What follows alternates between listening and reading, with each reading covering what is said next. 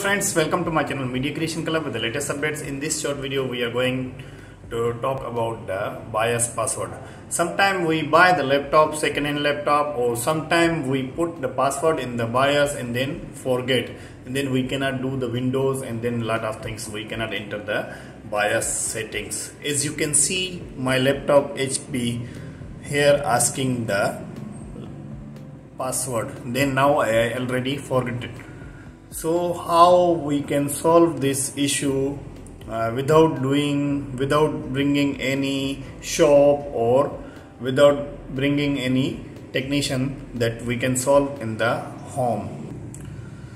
So that is very simple and easy method that we can take out the BIOS password. So before we continue, if you are new in my channel, please don't forget to subscribe my channel, press the bell icon for the new updates. So let's begin to our topic.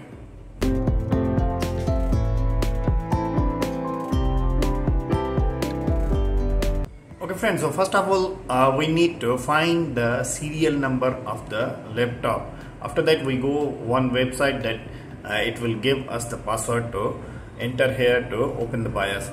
So first we turn the laptop, we can find out the back of the laptop, we can get the serial number. If you cannot get the serial number on the back, maybe your laptop is old, you can find out also in the Windows using the command prompt. I will show you in the next video if you cannot find, or if you have any question, comment below, so I will answer how you can find out the without serial number that you can open the BIOS password. So first thing we check the, you can see here, this one is the actual serial number here. This one is the serial number. So you need to write out this serial number. So now you have to type in the Google BIOS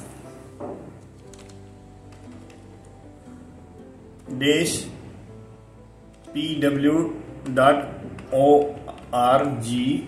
and then hit enter. So you can see here this website is for the BIOS password. So we need to enter here our serial number. So we enter here the serial number. I already copy my serial number and then paste here and then get the password. So we just click the get password, and then here you can find out the password. You can see here get the password, and then that password we copy and then put in the our laptop. So we type in the our laptop. So okay friends, so now we put the password we get from the website. So we type here.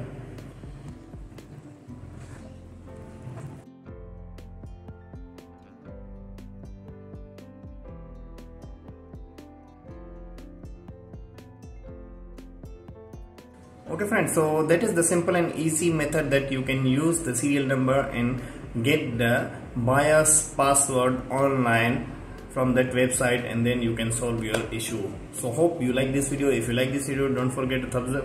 Please subscribe my channel, press the bell icon for the new updates. Thank you. See you in the next video.